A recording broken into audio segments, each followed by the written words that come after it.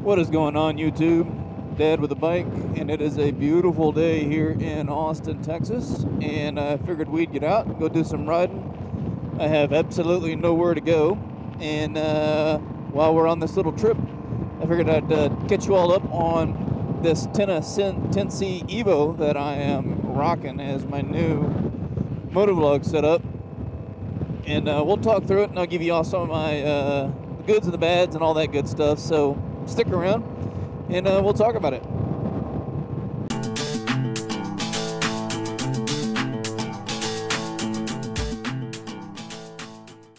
Alrighty, y'all, thanks for sticking around, and do me a solid if you just stumbled across this video, maybe YouTube algorithms brought you here, you like the title, whatever the case may be, hit that subscribe, and if you like it, hit that like, and if you want to see more like this, go ahead and ding that notification bell. I do uploads, normally vloggy things once a week. I throw some shorts in there, maintenance tips, rides, all kinds of stuff. So pretty good stuff. So anyway, the 10C Evo, let's talk about that a bit. So I moved away from your typical standard GoPro, like, you know, on the front of my chin camera setup, primarily because of the helmets that I'm using now. I'm using Rock helmets, so I'm sporting the Atlas Berserker, and I've got a Rock Atlas 3.0 coming, and I didn't want something hanging on my chin. And actually, as I was kind of out riding and doing much longer rides and stuff like that, having something hanging on my chin was, I don't know, I didn't like it. So looking around, ran across a vlog that was done by Salty and Sprinkles. They're motor vlogging couple that is out of Houston, if I can speak.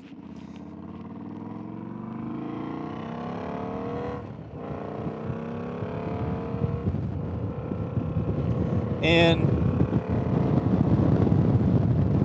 they moved over to this setup, and I thought, you know what, I'd give that a shot, because the 10C Evo has the camera integrated with the Sena itself.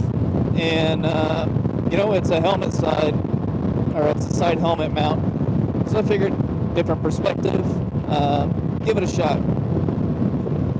It does a really good job with video. It's got all kinds of different supported formats, and you can go into a phone app and you can configure all the different formats. I'll throw all the video formats that it supports up here somewhere, but I record in 1080p at 60 frames per second, just as a standard. And then I do a lot more post-processing whenever I'm monkeying with videos. So 1080p or 1080 by at 620 works pretty well for me. The camera itself is, you know, really easy to manipulate. And one of the reasons why I really liked it is the camera's got, like, on the side or on the top of it, just one single button. Push the single button, boom, starts recording. And the camera itself has a lot of different recording options. And some of those recording options are pretty cool. You know, you can do, or not time lapse, but you can do, I forget I'll throw them all in there somewhere, but there's the methods are like continuous running. So it'll run, and if the card is filled up, then it will overwrite, so it can keep in this continuous loop. And then it has video tagging, so it will let you hit the button, and it will, like, go back in time 60 seconds, and then record 60 more seconds, and then so on. So however video tagging works, I don't know. I'm not a camera guru, but kind of cool stuff. And as you're cruising along, if you want to just take a picture of whatever it is that you're seeing, you just reach up, hit that one button that's on the top of the Sena, and Bob's your uncle. And it works just like every other Sena does. So, you know, it's got, you know, groups. I think it supports up to either 4 or 8. I'll throw the specifics, you know, in here somewhere, all the details about the camera, or not the camera, but the Sena itself and what it supports. But all in all, it's, you know, it's a great Sena. It's really low profile. It's got a nice big jog handle for me to mess with volume and stuff like that. So all in all, from a Sena perspective, it's pretty good. I've not been able to monkey with the camera a whole lot other than just take some basic videos, and from a basic video perspective, that works pretty well. It's not a super awesome,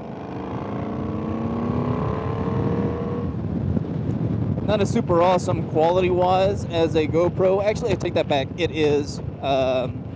You just can't manipulate like all the cool settings that you can, like in a GoPro with the Pro Tune settings, which is no big deal because I did my basic Pro Tunes and that was it. So you can get into the app that you install on your phone and you can monkey with things like microphone gain and that sort of thing.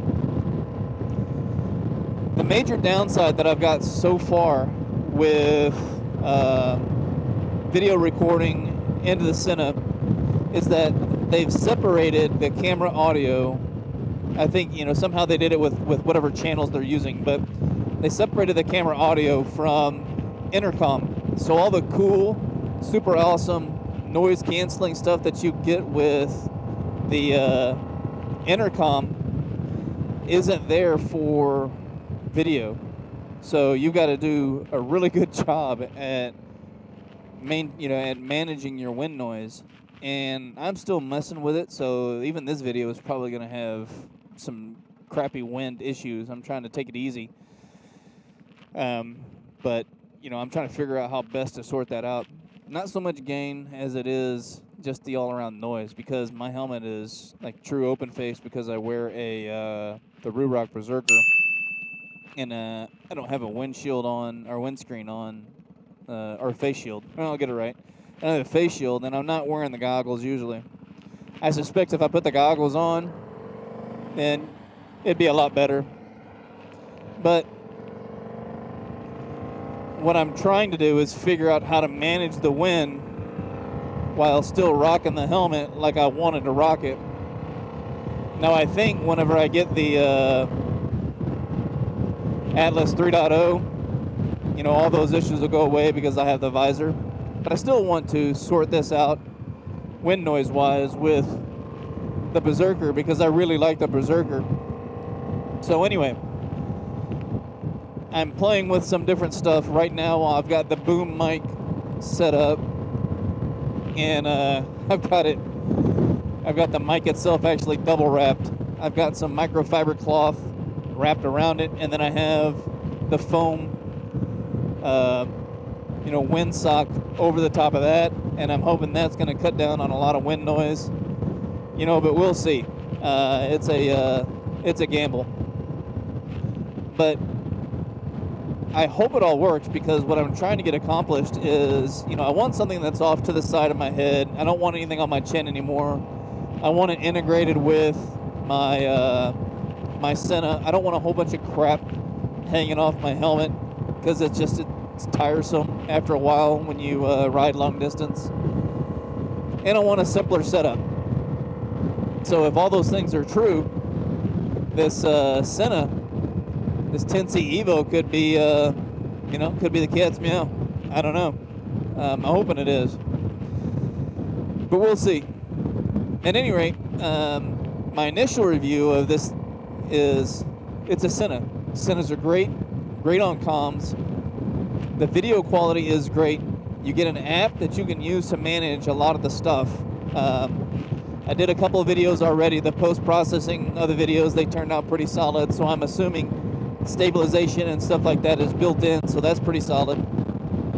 And the only thing that I am fighting with right now is audio, but I'll get that sorted, I think. So, you know, right now, you know, I think I give this thing a good thumbs up. I think it might accomplish what I want it to do once I get my wind noise stuff sorted. And I'll come back to the class and let y'all know what I find out, you know, or how it all unfolds with managing this wind. Hopefully it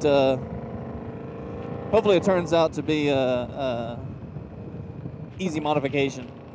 And maybe this stuff I did with this boom mic, to go and double wrap it, if you will, may solve my problem. So That being said, I'm going to cut it off here. Y'all have a good one. Y'all take it easy and be safe and be kind to one another. And we'll see you next time. Peace.